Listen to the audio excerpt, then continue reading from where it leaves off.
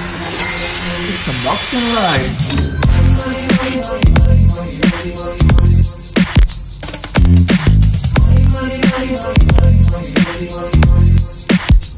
That's right.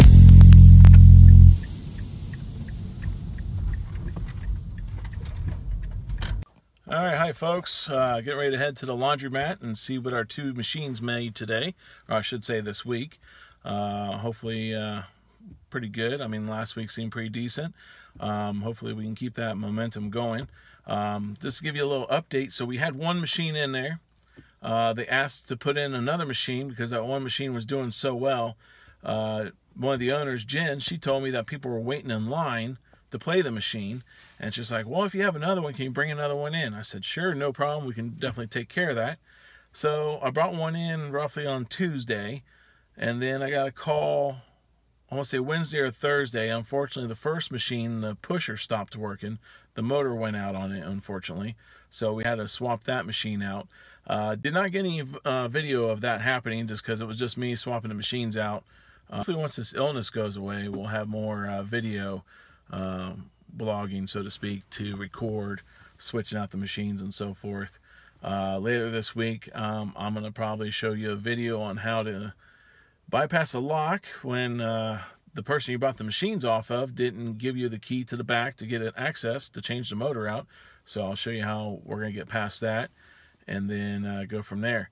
So all right, let's go inside and let's check out what these machines made this week. All right, folks, we made it inside. Let's go ahead and take a look how well the machine did. Here's our first one. You can see there's a lot of coins getting ready to fall over on the edge. Still got some prizes still in there to be won. Looks like it's just piling up right there, so we'll have to check that out. Let's go ahead and go over to machine number 2. As you can see, the first thing at the top, the prize is gone.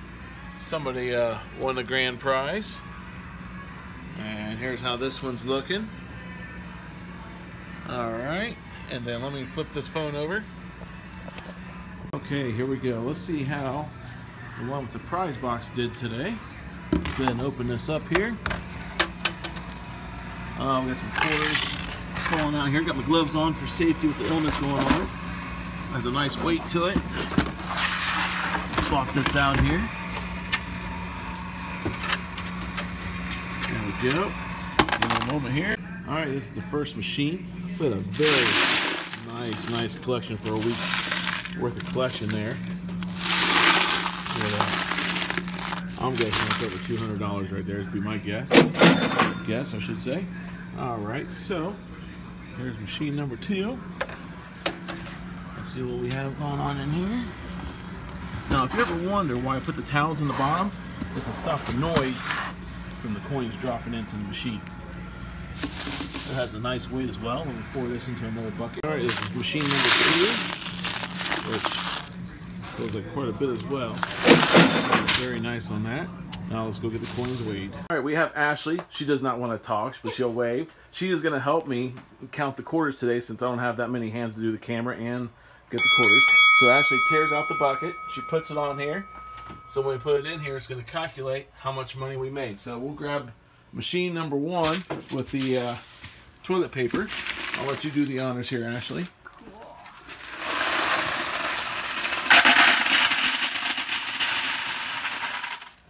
All right, the grand total on the first one here is $220.50. All right, and then pour that back in there so we can keep track. All right, and Ashley's going to grab the other one, and I'm going to have this one done in slow motion.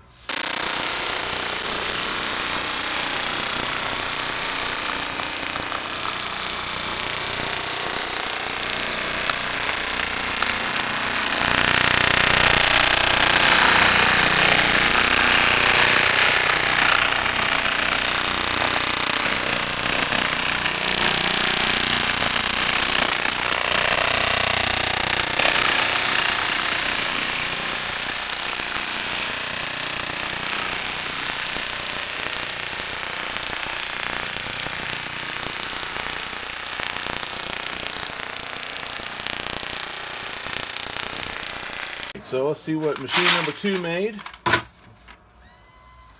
Wow, this one's going for the prizes, $253. Dang. That is excellent.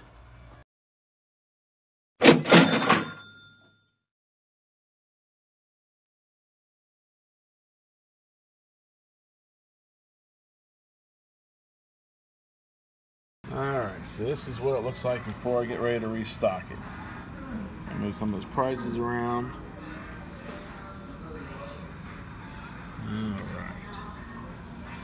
Alright folks, we reset the machine.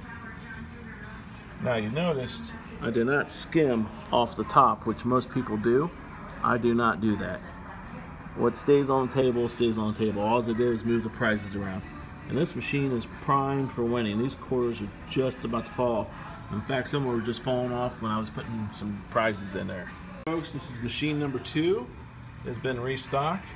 Now notice I don't put too many prizes in here because there's a grand prize on the top, which this week's grand prize is a couple Funko Pops.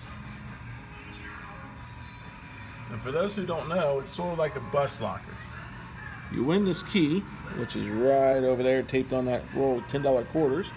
Once that falls off the edge right over here, you keep the $10 quarters, and you also get the prizes at the top, which is a pretty cool deal, I think.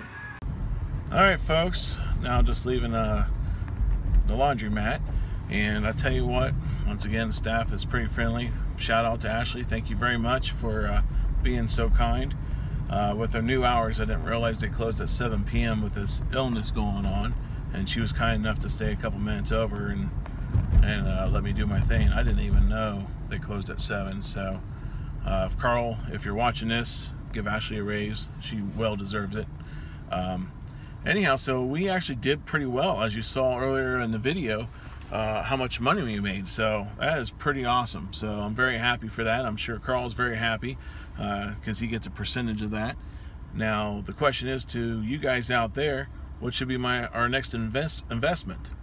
Should we, as Ashley said, we should invest in a claw machine. Tell me what you think. Should we put a claw machine in there, assuming that Carl and Jen give permission for such a machine to be in there? Or should we invest in another endeavor? Money is starting to pile up, and for Uncle Sam and IRS and whoever was trying to count my coins and say, hey, how much tax I owe, I hate to break it to you, all the profit that we get, we just reinvest. We actually don't pocket any of that money. We just keep it rolling into other investments. Our long-term goal is to hopefully get into rental properties, but obviously we're a little ways off from that. So unless my friend Brandon has a trick that he can show me, and shout out to Investment Joy out there. Great guy, real friendly. If you haven't got a chance to check out his channel, I highly recommend looking at him. He's got quite a few rental properties and laundromats himself. So anyhow, I appreciate you folks watching Unboxing Life. I hope you enjoyed this episode. We look forward to you to leave a comment what should be our next investment and what you think we should invest in. And make sure you hit the like button down below. And as Joseph would say, subscribe and hit that bell. And we'll see you next time. Thanks a lot.